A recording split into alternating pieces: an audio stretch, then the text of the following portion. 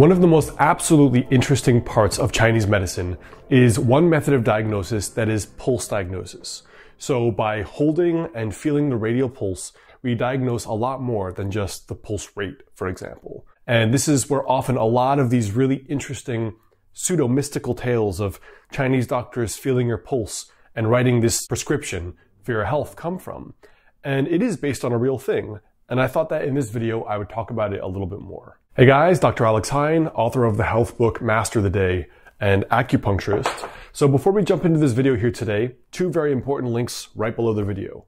The first is if you'd like to become a patient of mine locally in Los Angeles or virtually via telemedicine, you can reach out to my private practice right below this video. And there's also a free download there for you, which is 4 daily rituals that could potentially help you add years to your life with Chinese medicine. So the first thing that your pulse really objectively shows is your state of your resources. For a lot of people, when they get very run down and they're not sleeping enough and they're not sleeping well, for many people, the pulse will get deeper and weaker. So I had a woman come in about 2 years ago when I was a student, and she said, I always feel so lazy and so tired, and people think I'm just lazy and unmotivated all the time, but I just don't feel that well. And she was on antidepressants. And I felt her pulse, and there was no pulse. It was so deep and so impalpable that in Chinese medicine, it's what we call a faint pulse. She wasn't making that up. That was actually the state of her resources. And that's commonly felt in depression pictures, in endocrine exhaustion, in Hashimoto's or hypothyroid, or in chronic fatigue syndrome, right?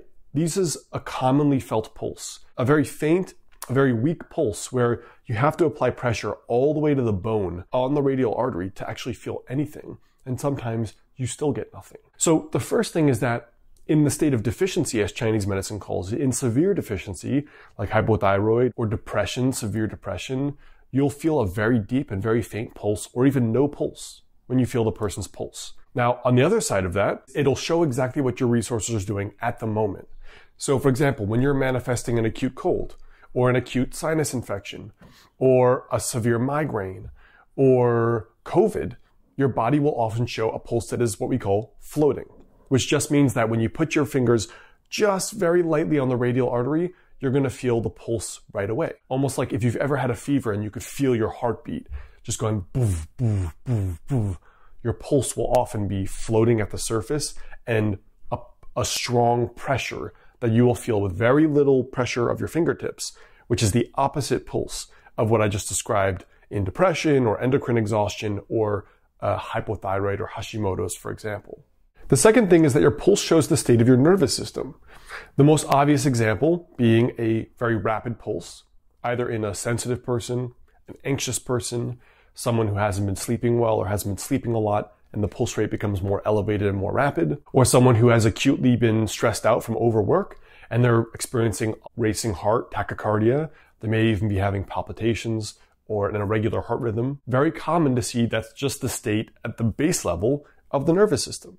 You take anyone and you deprive them of sleep and you overwork them, they're probably going to notice their heart more. That's a stress response, right? That's living in a state of sympathetic dominance where we are on all the time. The tempo, the rate of the pulse, is one indicator of what's going on with the nervous system, but it also goes the opposite way too. Because some people with chronic disease actually will show a very slow pulse, an abnormally slow pulse in the 40s or in the 50s. And, this is the kind of dynamic that we see going on when we feel the pulse. One common aspect of the pulse that I see is that the pulse will, let's just call it the general stress response, right? The Hans-Selye general adaptation syndrome stress response. First, what I see is exposed to stress, people will often begin to notice a bit of an elevated heart rate. So tachycardia. The pulse is a little bit elevated, it's beating more forceful, and they notice their heartbeat a little bit more. They can feel their heart in their chest, which ordinarily you're not supposed to. After that goes on for a while, this tachycardia goes on for a while, and then sometimes it skips a beat. They begin experiencing palpitations.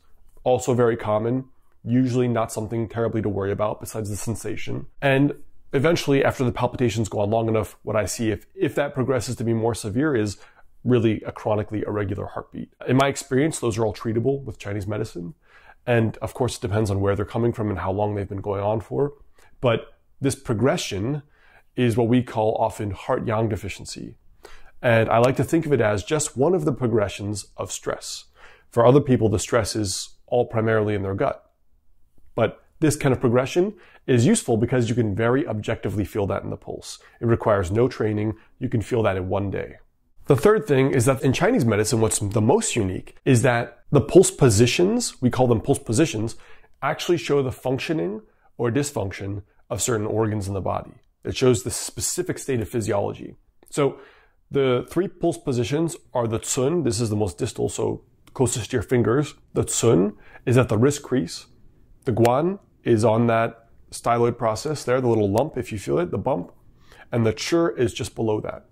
Now, on the left side, the Cun, the first position, is said to reflect the state of the heart and the small intestine. The second position on the left is the liver and gallbladder. The third position on the left is often the kidneys and bladder.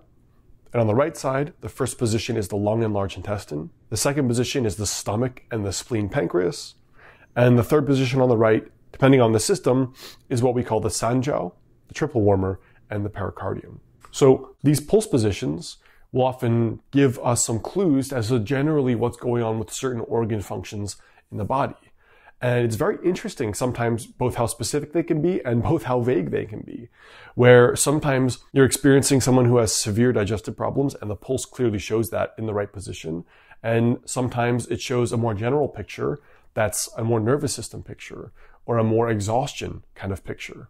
So sometimes the pulse shows very general data from our perspective and sometimes very specific data, but that really relies on, the expert diagnostician to suss out why the pulse is showing certain data and what that data, what that information actually means. So the pulse is a really cool, really unique aspect inherent to Chinese medicine and other Southeast Asian forms of medicine, East Asian medicine, as well as Ayurveda, Tibetan medicine as well, I'm aware. I think also maybe in the Middle Ages, I think Persian medicine actually had been influenced specifically by East Asian medicine just via trade routes.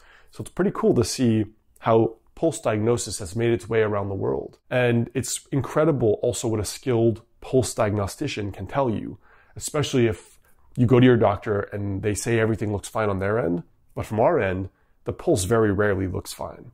And it's often very interesting to see that. My patients are very thrilled to hear that it's showing something. So that is the very basics of Chinese pulse diagnosis and what it means. Of course, there could be 10 more videos on this, but I thought I would share a very basic overview of what that looks like. All right, guys, before you go, I have 2 other related videos for you right over here.